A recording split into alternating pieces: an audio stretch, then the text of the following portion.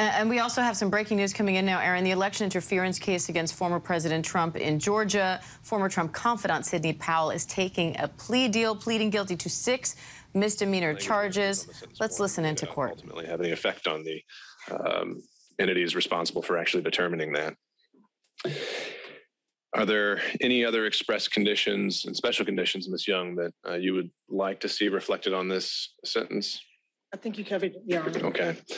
Mr. Rafferty, is there anything else that you think needs to be on the record today?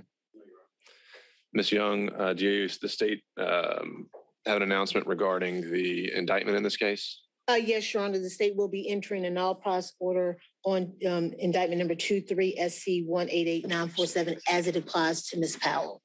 All right. Well, upon being provided a copy of that motion, I will sign it and the charges in the indictment will be dismissed. All right. If there's nothing else, then we will conclude this and be off the record. Good luck, Ms. Powell. Thank you. Thank you, Your Honor. Thank you. Thank you, Judge.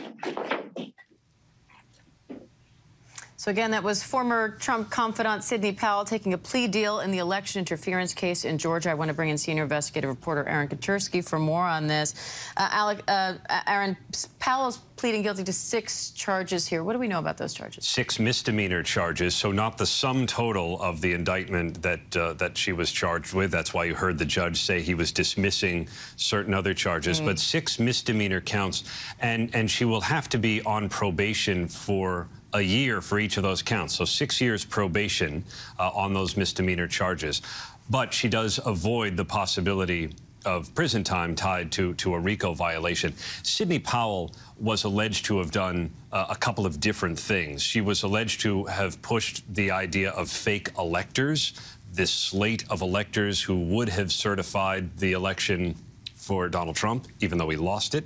She was also behind some of the conspiracy theories that were floated in the days around the election about voting machines controlled by Venezuela and a direct line from Hugo Chavez, who was dead in 2020 during the election. And prosecutors had said that those really deepened some of the chaos around the election results.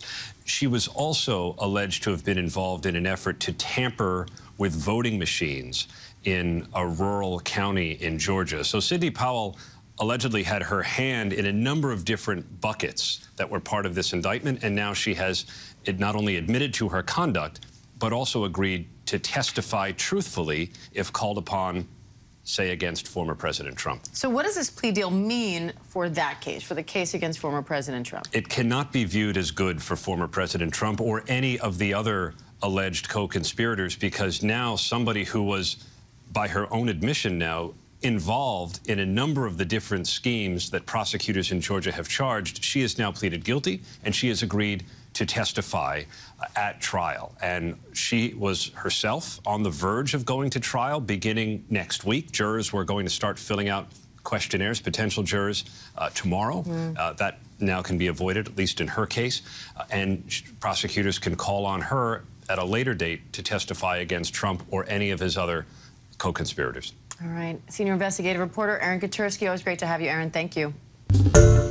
Hi, everyone. George Stephanopoulos here. Thanks for checking out the ABC News YouTube channel. If you'd like to get more videos, show highlights, and watch live event coverage, click on the right over here to subscribe to our channel. And don't forget to download the ABC News app for breaking news alerts. Thanks for watching.